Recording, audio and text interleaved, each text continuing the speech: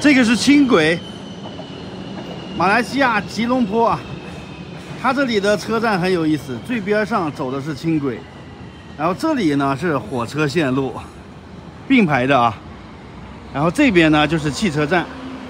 我现在要去 TBS 汽车站，坐车去马六甲了啊。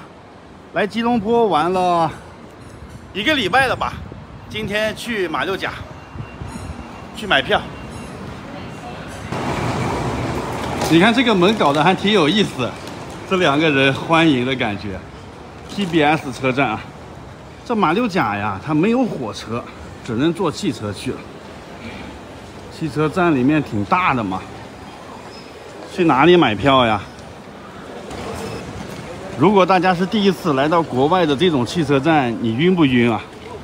不知道哪个是干哪个的啊，也不知道买票在哪里。应该是这一排买票的吧，这上面大屏幕也全都是英文的，一时半会儿也看不懂。这里也有很多人排队，到底哪个是买到马六甲的这个窗口呢？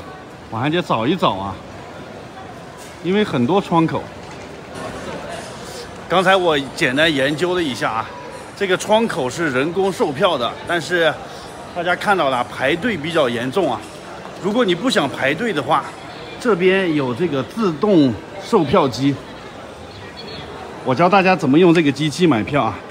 其实也简单，都是英文的。你看啊，它就是从哪站到哪站嘛。From 就是从 TBS 这一站出发，然后 to 是到哪站呢？你就找那个马六甲那一站，它是在吉隆坡，这个马来西亚的南方呢，就点这个南方。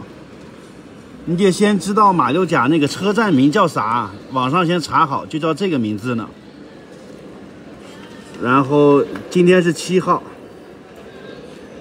然后现在是下午了嘛，你点这个 morning after evening， 点这个下午的车次啊，不然的话它出来一堆车次。下午你就选这时间，你看2点、2点半、3点、3点1刻，我随便选一个吧，选这个2点的。你看点确认就可以了，然后是1个人乘车还是2个人还是5个人，选一个。啊，这就是选座位的环节了。这是司机的座位，中间是靠走廊的，两边呢是靠窗户的。黑色的就是已经有人买过了，你就选这个灰色的座位就行了，随便选啊，点哪个他就选哪个，选个靠窗的就挺好啊。然后点这个继续。这个好像是买保险的，点 no。这里呢要写入你的名字啊，拼音汉语拼音就行了，然后把你的护照号码写进去。这个是手机号码，随便写上8位数字就行了。然后这里点确认，然后这边呢把钱塞进去啊，然后它就出票了。我都已经买成功了，给大家看一下，票就是这样子的。我买了下午2点钟的啊。价格的话就是12马币，相当于18、19块钱吧，不到20块钱。然后这个是检票口5号门，现在我去找这个5号门就可以了。这一抬头，这不就是1、2、3、4显的这个检票口吗？那从这里进去就候车就可以了嘛，是吧？这里是刷这个2维码就可以嘛。检票进来，这就找个地方坐吧。还有半个多小时坐车，那就等会儿吧。然后这里还有卖小吃的，可以买点零食啊、饮料啥的啊。他们这边的饮料很贵的，给大家看看价格。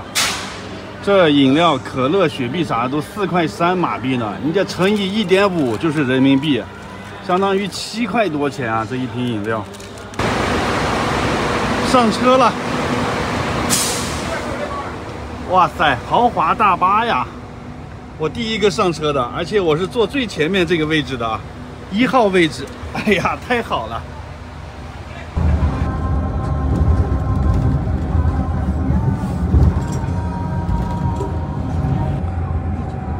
到了，开了1个多小时啊，这就是马六甲车站。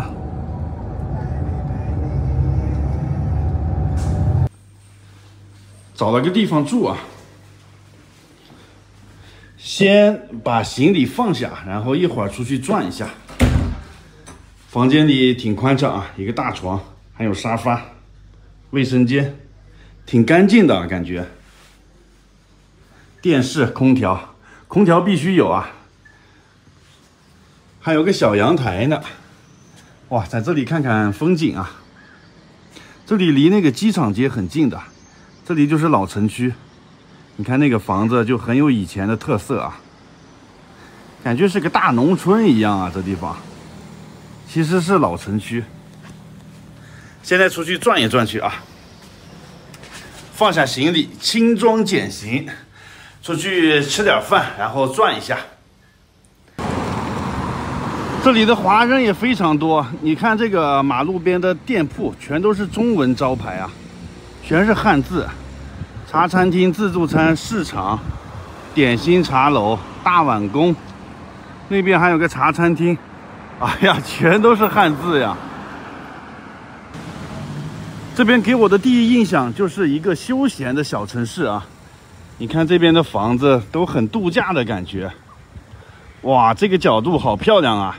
这个就是马六甲河，现在灯光打开了啊，快天黑了。看这个倒影多美，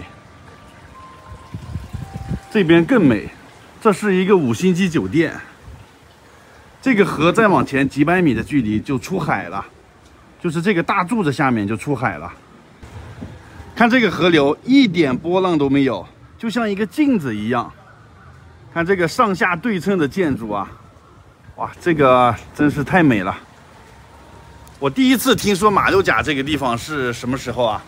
很早就听过了，上历史课的时候，地理课的时候，这个马六甲被誉为世界的海上十字路口啊，交通位置非常重要。像我们国家那些运输石油的那些船呀，都要通过这个地方。这里可以说是海上咽喉啊。明天我到那个海边去转一转。现在先到古城里吃个饭。这里好热闹呀，这是一个美食街。看，这上面还有庆祝中马建交50周年的牌子呢。到这里面逛一逛，晚上很热闹呀。进去吃点东西。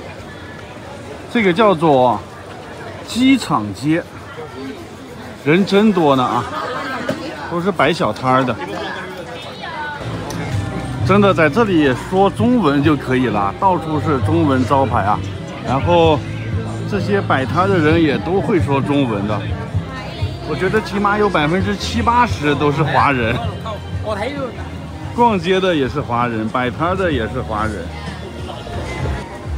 看这里有一个福建会馆，而且这里的这个房子也是南洋风格嘛，下南洋这种风格。